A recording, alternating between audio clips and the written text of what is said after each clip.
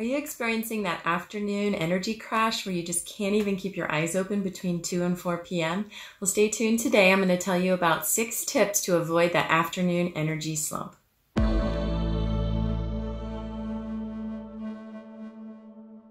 I'm Dr. Shelley Meyer, and for the best advice in reclaiming your health and vitality, subscribe to my channel and hit the bell notification to be notified every Thursday when I post new videos.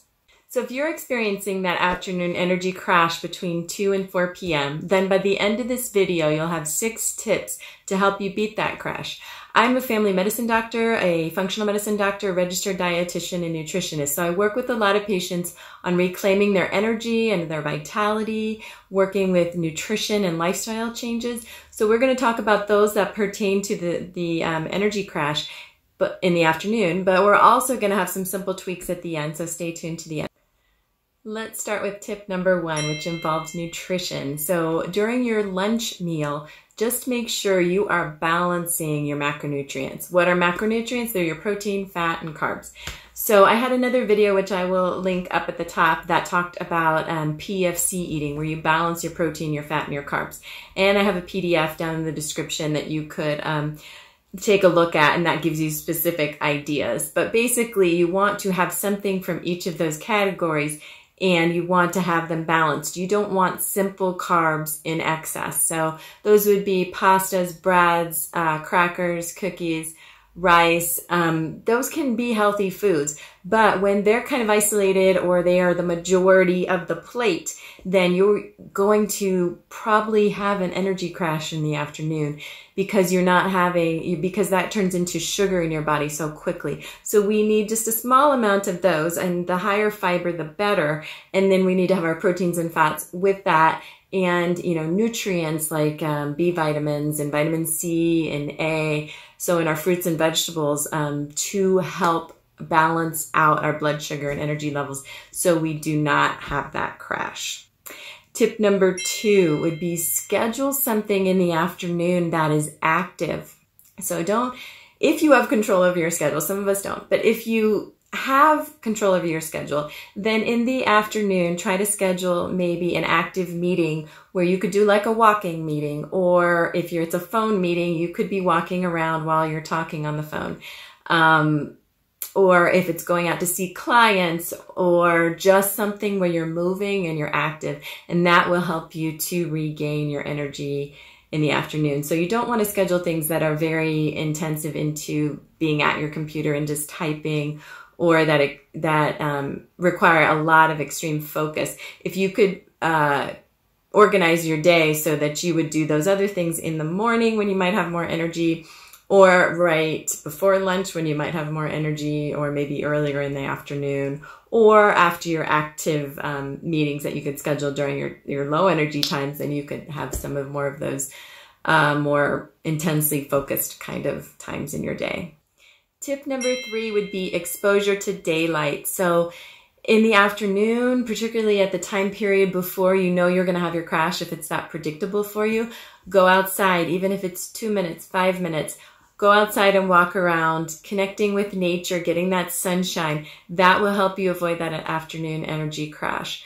And sitting by a window, if you don't have the ability to go outside, then just try sitting by a window, and that daylight exposure can help boost that energy, and you're not going to have that crash as easily. So tip number 4, another nutrition-focused tip: avoid the candy jar at your workplace. Or if you work from home, you're studying from home, avoid even keeping that in the house. I don't know why so many companies have candy for their employees. I know they think it's a good thing, but it's actually harmful to everybody's productivity and energy and overall health. So they also will sometimes stock donuts and bagels and those kind of things.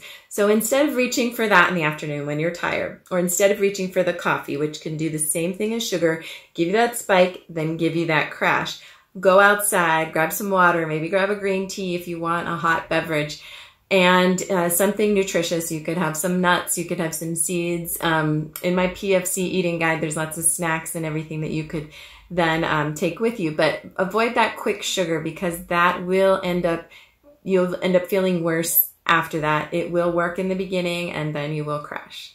Number 5, incorporate activities into your afternoon that will boost your energy. So that could be deep breathing. Sounds crazy because you would think deep breathing would kind of make you tired, but it actually restores your energy. So we've talked about a lot on this channel, 4-7-8 breathing, where you breathe into your belly for 4, you hold for 7, and you exhale for 8. Or you could do a 2 to 5 minute walking meditation. There's a lot of meditation apps. I will flash them here. And they have walking meditations. You could put that on your headphones, go outside, get that sunshine, and walk. Another thing you could do is if you just didn't have that much time, you couldn't go out and walk, and you just don't like doing the deep breathing and the meditation, which are the best things to do at that afternoon crash time that you have. Go into the bathroom, splash your face with water, cold water 6 times. That should help as well. So some of those techniques are very energizing, and they will be a much better choice than hitting the candy jar or the quick carbs or the coffee. Number 6, be sure you're getting the nutrients you need in your diet. So we can go back to number 1 and make sure our macronutrients, PFC, protein, fat, and carbs are balanced, but also our micronutrients, our vitamins, our antioxidants. Those are very good for the mitochondria, which is the powerhouse of our cells. So this is a whole, video into and of itself, but some of those nutrients that can help support the mitochondria are the B complex vitamins, the different B vitamins, vitamin C, vitamin A, and acetylcysteine is an antioxidant that can really help.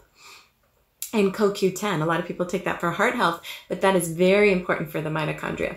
So if you have questions on those, I'm actually going to have a link at the end of this, in the description of this video, on a PDF that you can download that gives you all kinds of ways you can eat to support your mitochondria and the nutrients that you would need potentially to support your mitochondria. So you can learn more there. But supporting your mitochondria will help you overall with your energy and vitality, and definitely help you avoid that afternoon crash. So now for the bonus tips at the end.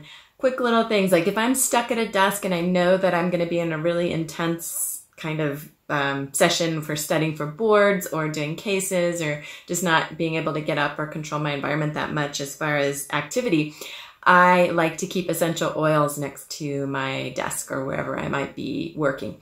So one I really like is peppermint. So you can just take a couple of quick sniffs there, and you can also diffuse it in the air if you're not having to worry about bothering other people. But the quickest way to do it is just take a couple sniffs. I also like Citrus Bliss or any kind of citrus. And these are just doTERRA. That's the kind that I get. But it's very stimulating, the citrus scent. So you can sniff those or diffuse them. One other simple thing is gum. You could chew gum. So there are a lot of unhealthy gums. I don't like the ones that have like blue colors or sugar or whatever. NutraSweet. I don't think they usually use NutraSweet, but I don't like the fake sweeteners. But there's like Epic gum and some other gums that are natural, no fake colors, and they're peppermint flavored usually, and that can be very stimulating. So they've done studies that chewing gum really helps with activating the brain. Now that you have these 6 tips, I would love for you to comment down below if you've tried any of these, or you have any tips that you could give the rest of us for helping your energy and your crashes in the afternoon, or if you're excited to try any of these. I'd also love for you to check out the PDF in the description down below so you can learn how to support your mitochondrial health. And then check out next week's video, which will be on stress busting for grown-ups. So if you like this video, give it a thumbs up, please. Subscribe to the channel and hit the bell notification to be notified every Thursday when I post new videos. Thanks so much. We'll see you next time.